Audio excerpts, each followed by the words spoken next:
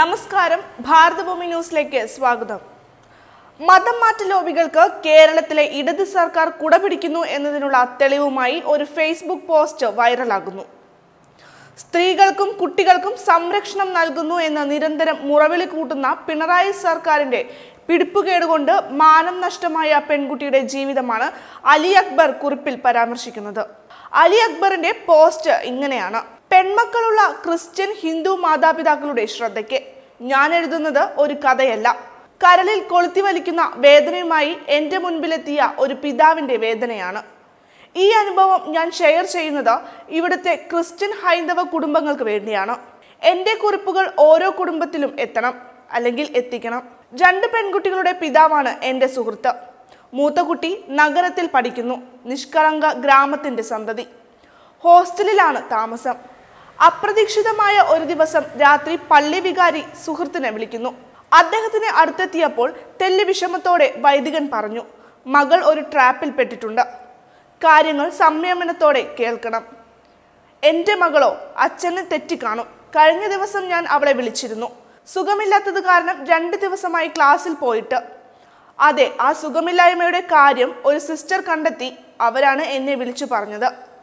അച്ഛൻ അത് പറഞ്ഞപ്പോൾ എൻ്റെ സുഹൃത്തിൻ്റെ കണ്ണിൽ ഇരുട്ട് കയറി. അദ്ദേഹം മകൾക്ക് മുൻപിലെത്തി. മകളെല്ലാം തുറന്നു പറഞ്ഞു. അവധി ദിവസം കൂട്ടുകാരികൾ നിർബന്ധിച്ചപ്പോൾ ഹോസ്റ്റലിന് സമീപമുള്ള പാർക്ക് വരെ ഒന്ന് പോയി. പാർക്കിലിരിക്കുമ്പോൾ കൂടെ പഠിച്ച കുറച്ച് ആൺകുട്ടികൾ അടുത്തെത്തുകയും അവർക്കടുത്ത് അപ്രതീക്ഷിതമായി എത്തി. കുശലം പറഞ്ഞു തങ്ങളുടെ വകയായി ജ്യൂസ് വാങ്ങിത്തരാം.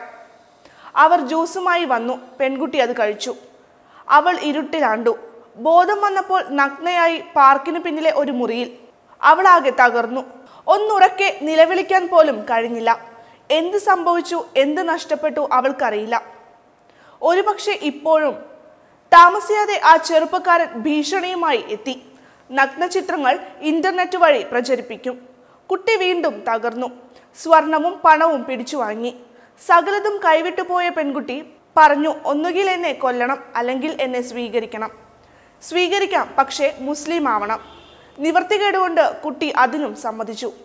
കുട്ടിയുടെ പെരുമാറ്റത്തിൽ വന്ന മാറ്റം ഹോസ്റ്റൽ അധികൃതർ ശ്രദ്ധിച്ചു. കുട്ടി കൗൺസിലിങ്ങിന് വിധേയയായി. പുതിയ ഊർജത്തോടെ ജീവിതത്തെ നേരിടാൻ തീരുമാനിച്ചാണ് ഹോസ്റ്റലിലേക്ക് മടങ്ങിയത്. ഹോസ്റ്റലിൽ തിരിച്ചെത്തുമ്പോൾ ആ നരാധമൻ കാത്തുനിൽപ്പുണ്ടായിരുന്നു. പെൺകുട്ടിയുമായി വന്ന കാറിന് മുകളിലേക്ക് അവൻ ചാടി വീണു. ഡ്രൈവറുമായി മൽപ്പിടുത്തമായി. ഇതിനിടയിൽ കുട്ടി ഓടിമറഞ്ഞു രക്ഷപ്പെട്ടു.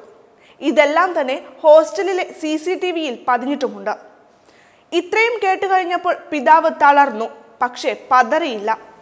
പോലീസ് സ്റ്റേഷനിലെത്തി പരാതി നൽകി. നടപടിക്കായി കാത്തിരുന്നു. പക്ഷെ ഒന്നും സംഭവിച്ചില്ല. അതിനാൽ കമ്മീഷണറുടെ മുൻപിലെത്തി. അദ്ദേഹം സടകുടഞ്ഞെഴുന്നേറ്റു.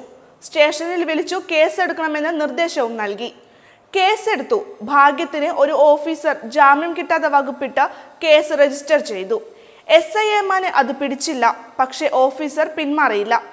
അടുത്തത് മെഡിക്കൽ ടെസ്റ്റ്. ആദ്യം മെഡിക്കൽ കോളേജ് എന്ന് പറഞ്ഞു. പുറപ്പെട്ടപ്പോൾ മറ്റൊരു ഹോസ്പിറ്റൽ. ഒരു ഡോക്ടർ കൃത്യമായി പരിശോധന നടത്തി. പൂർത്തിയാകുമ്പോൾ മറ്റൊരു മുസ്ലിം ഡോക്ടർ ഓടിയെത്തുന്നു. വെട്ടും കുത്തും നടത്തി റിപ്പോർട്ട് മറിക്കുന്നു. പിണറായിയുടെ പോലീസിനെ കുറിച്ച് പിതാവിന് സംശയം തുടങ്ങി. പെൺകുട്ടി 164 പ്രകാരം മൊഴി കൊടുത്തു. കേസ് മുൻപോട്ട് കൊണ്ടുപോകാൻ കോടതി ഉത്തരവിട്ടു. പിണറായി പോലീസ് അനങ്ങിയില്ല. പിതാവ് വീണ്ടും കമ്മീഷണറുടെ മുൻപിൽ. കമ്മീഷണർ ഇപ്പോൾ പഴയ കമ്മീഷണറല്ല. പെരുമാറ്റത്തിലാകെ മാറ്റം. നിങ്ങളുടെ കുട്ടിക്ക് ഒന്നും സംഭവിച്ചില്ലല്ലോ, ഭാഗ്യം. കീഴുദ്യോഗസ്ഥനെ വിളിച്ചു. കീഴുദ്യോഗസ്ഥൻ, ഓനൊരു പാവം കുഞ്ഞനാ സാറേ, ഒന്ന് വിരട്ടിവിടാം. പ്രതി പാവം കുഞ്ഞനാവുന്നു. കേസ് കുഴിച്ചു മൂടപ്പെടുകയാണെന്ന് പിതാവിന് മനസ്സിലായി.